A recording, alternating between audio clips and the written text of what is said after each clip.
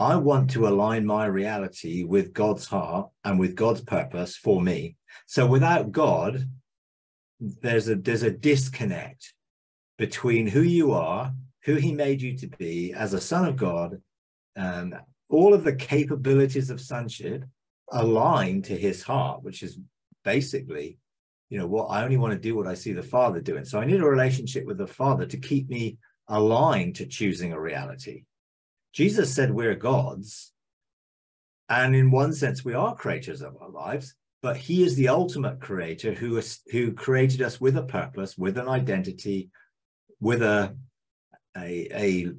sort of in his image, in his likeness, to be his sons.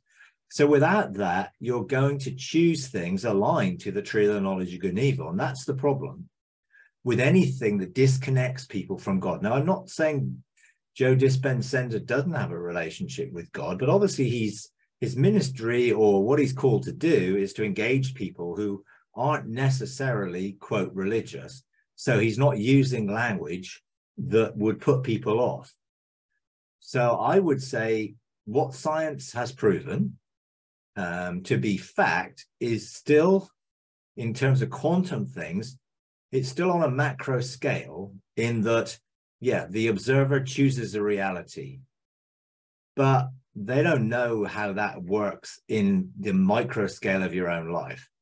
And so there are principles which are proven by fact and mathematics within the quantum realm, quantum mechanics, which are definitely aligned to what God says, calling things that be not as if they are, the whole thing of the power of our thoughts and intentions. And intention is a big one. And when it comes to the intention of healing, wholeness, in all those areas, we need to align our intention with God's intention, with our Father's intention, for there to be an agreement of intentions and then a multiplication of our ability to outwork what is God's purpose and intention. But he does give us a lot of leeway to do it creatively in our own identity that he made.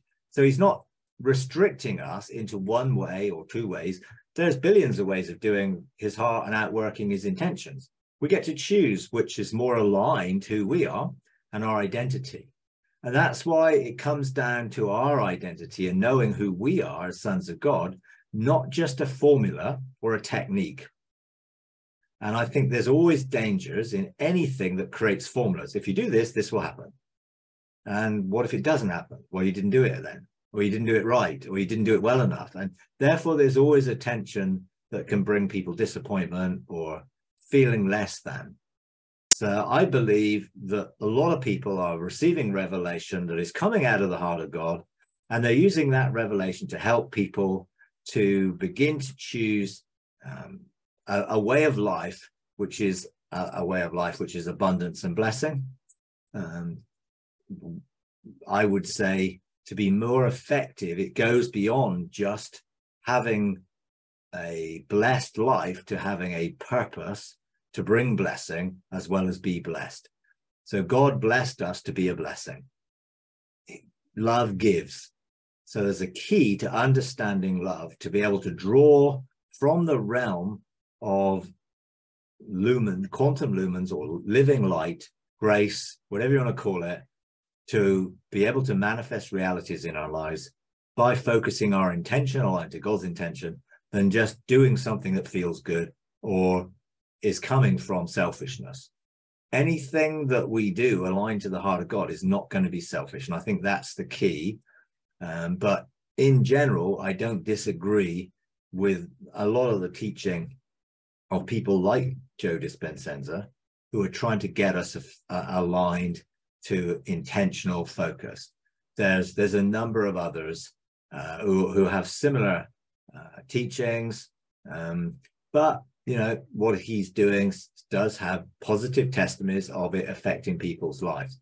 But I would want to see what that is like in 10 years' time, not just in a few months. So is this capable of continuing and being blessing over a period of time? And I think for that to happen, you need to be aligned to God and God's heart and God's desires and God's intentions, and find your identity in sonship, not just learn how to control life around you.